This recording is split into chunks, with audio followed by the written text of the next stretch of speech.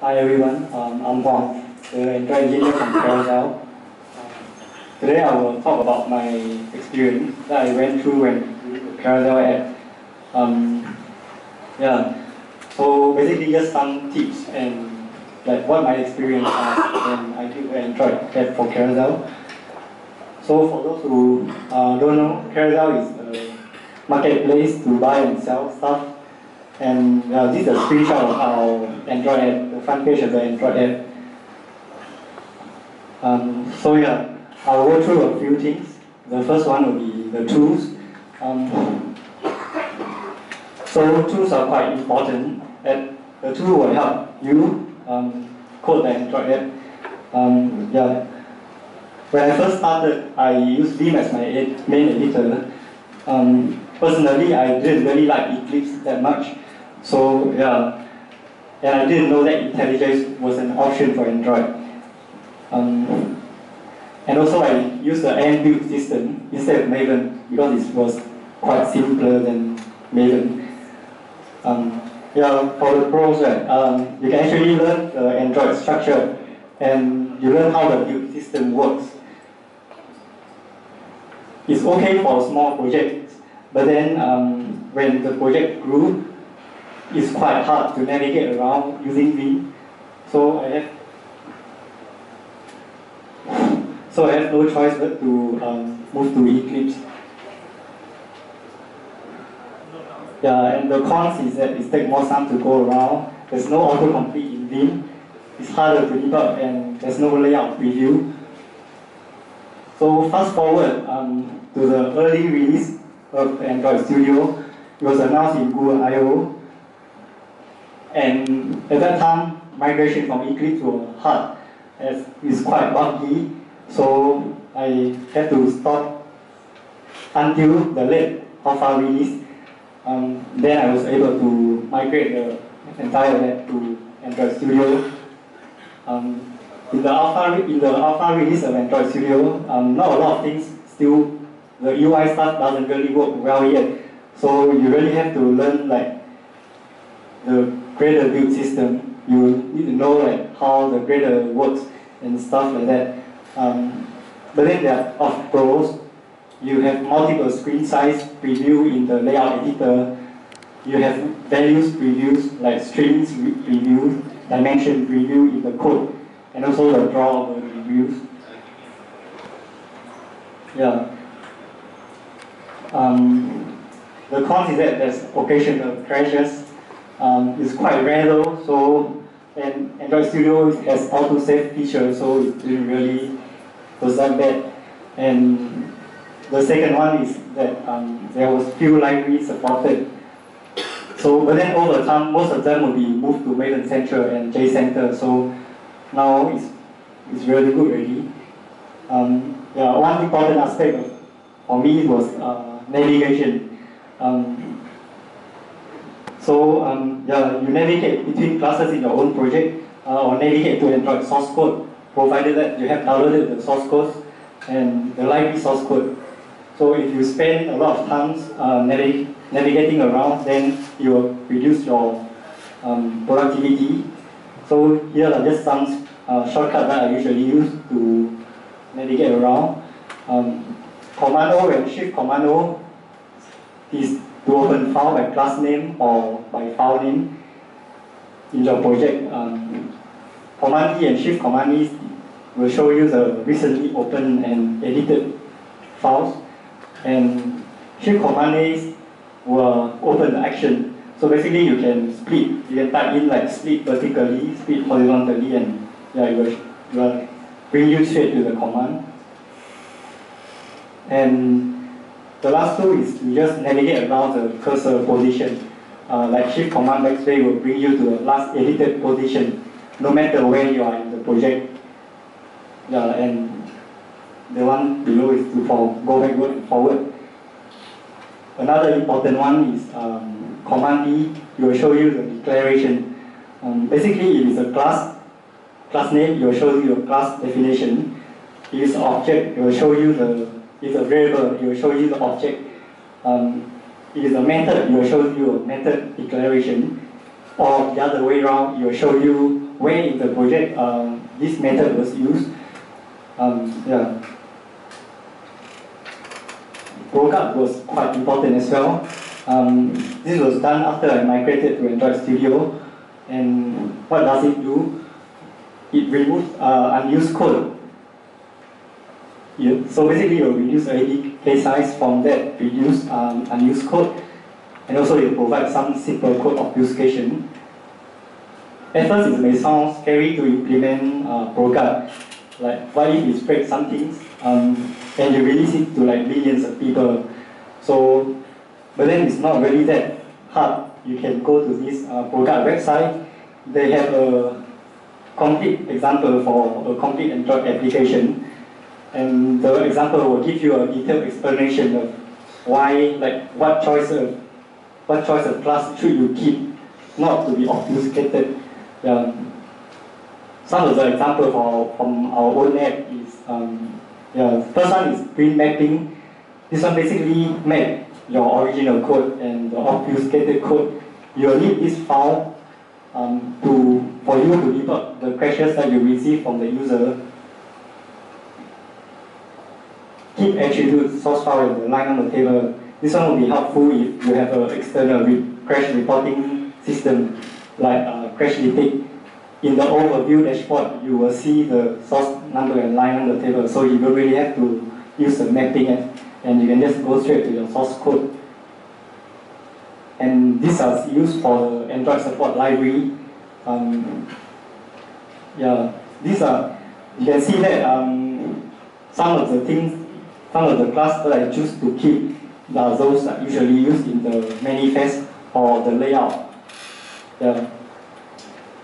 To be safer. And next would be the test devices that I use. For physical device, I use my personal phone. And also, app tag is mentioned because it helped me in one instant, which will be mentioned later. And for emulator, I use Genymotion. Genymotion is fast and it has different API for you to test against. You can also zoom on the screen to see like pixel perfect details for the app. So next will be the challenges, the problems I faced when I built the Android app. The most thing is support back to API 10, gingerbread. New app shouldn't need to support API 10 anymore, but for us we supported it like very long ago. So we probably have to wait until it's less than 1% to drop the support. But then there are different issues. The first one is like different behaviors on different API level.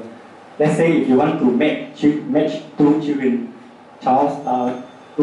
size in a view, how will you do it?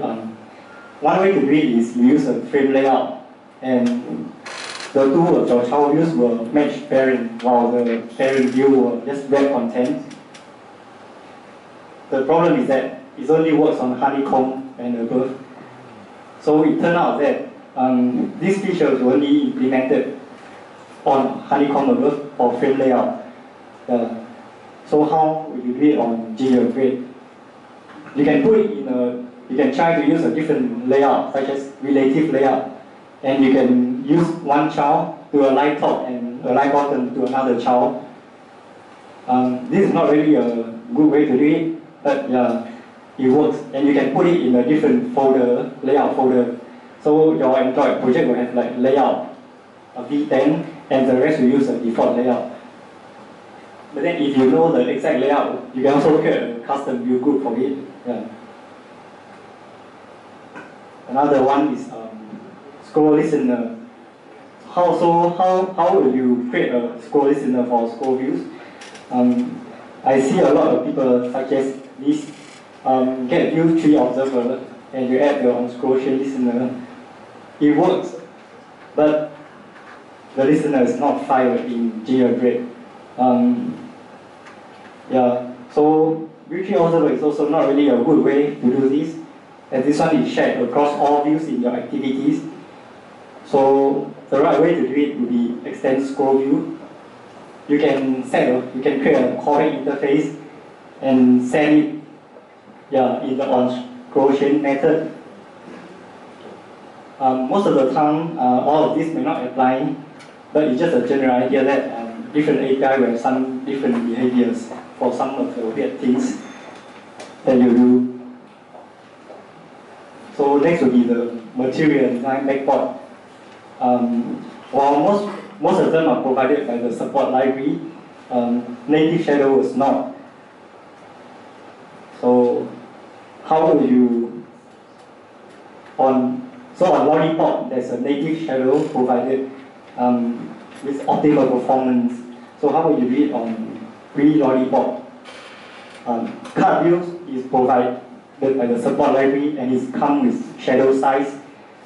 The problem with card view is that it has padding, and so basically your view cannot fully match the parent width, and it will have some padding for the shadow to be drawn on. Another way to do it is custom shadow as a foreground applied to the view below or above of the view that you want to have shadow.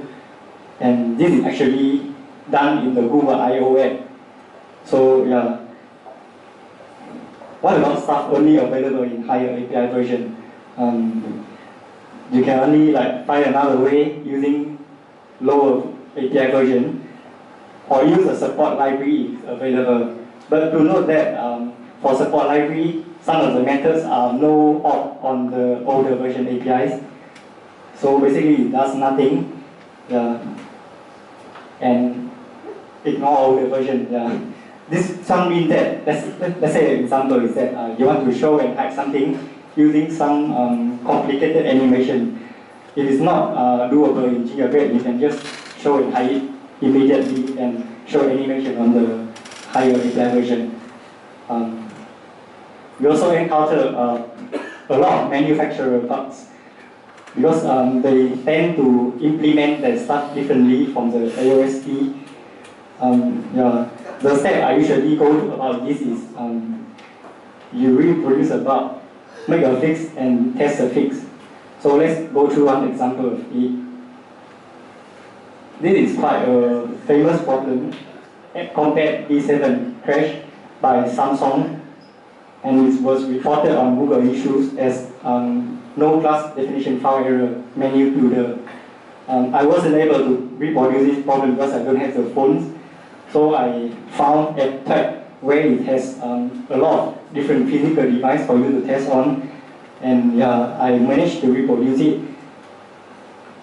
And also, after that, the next step is I find out the cause. It will mention that if you change your menu builder class name, it will work. But how would you do that? So luckily we use Bogart. So Bogart actually obfuscate the code and change the class name for us. So basically it fixed the crash. Another problem is this 65K text limit. It may look strange to some people, but text file has a limit of 65K methods. App usually has no business of over 65K text limit, but if you pass that limit, then how will you go about it? Bogart help you reduce this method counts, but even if Bogart cannot help you, then you have to go this multi-text route. Basically, you have multiple text file in the app. This was not really good though, because multi-text has a lot of limitations and bugs. But at least try to remove some unnecessary code. So if, let's say you have a library and you only need one very small functionality in a library, you should extract it or write it yourself. Another culprit of that is the Google Play Service. It has over 20K methods count. But recently, Google Play Service has been split into multiple smaller projects, so it's helped. Some of the current and upcoming things that we are doing. The material design, of course, the guideline can be found on google.com/design, and it's recently updated and it will evolve 2 times, so you should look at it once in a while. Our designer also follow the material design, and our app also start using it for some of the redesign page or new features. So how will you implement the material design? support library is the way to go. It has many different material design patterns like swipe to refresh, cut view, toolbar, or the palette. So recently the support library is updated with even more features. Some of it we'll go through. Material team dialog. Yeah.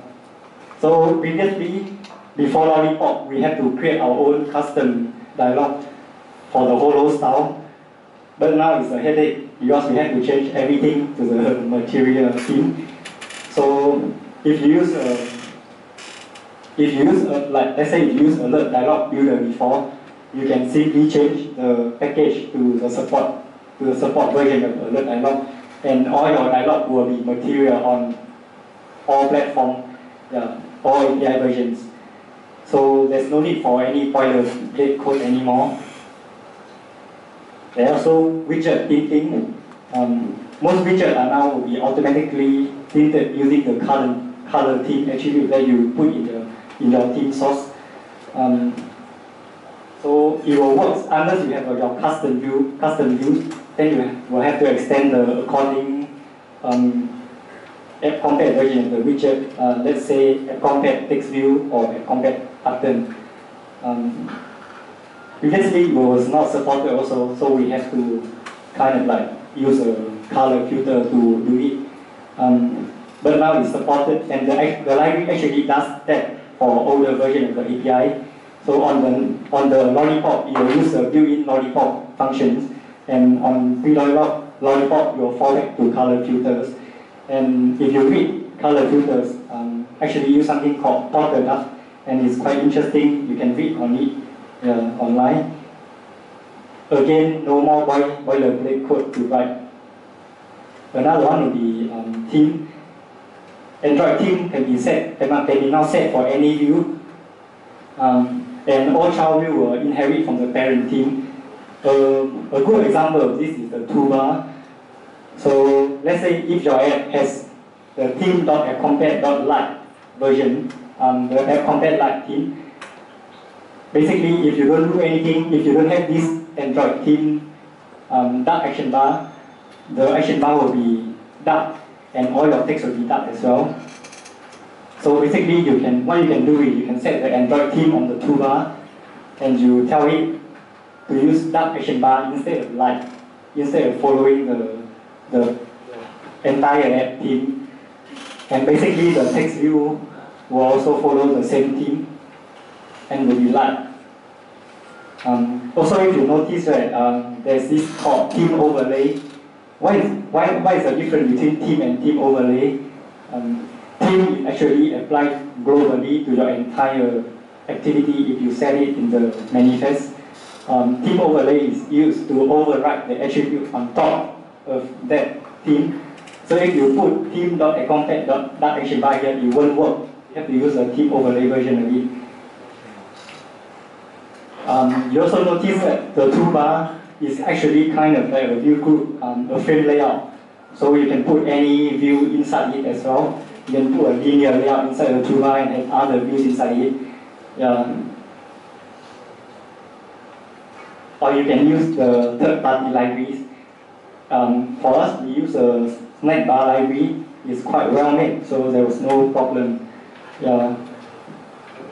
So the thing is, today the new Google I/O app scheduled for this year was released, and if you look at the decompiled version of the APK, you can see that the support has some interesting new widgets in it, like floating action button, snack bar. So basically, you don't have to rely on third-party libraries anymore, and you can start using the Google first-party provided. It's always better.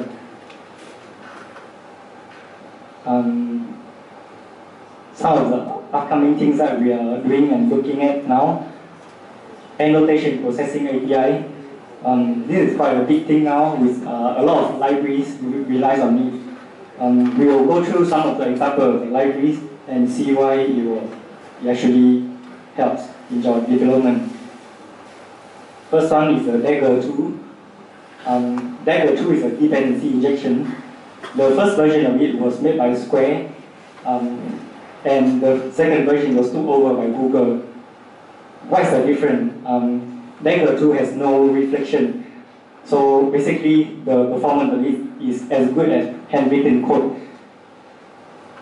So what does dependency injection help you? It will help in the, like if you have a big team and you work on the same thing together, you don't really have to care about how something is implemented.